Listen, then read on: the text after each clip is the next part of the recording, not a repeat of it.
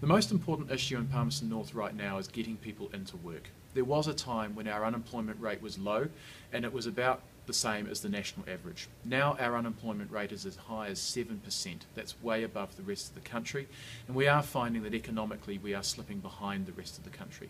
We need to get people into jobs, but not just any old job. We need to get people into jobs that pay well, that are secure and that are full-time. We've got far too many people living on low wages and insecure work and only able to pick up a few hours here and there.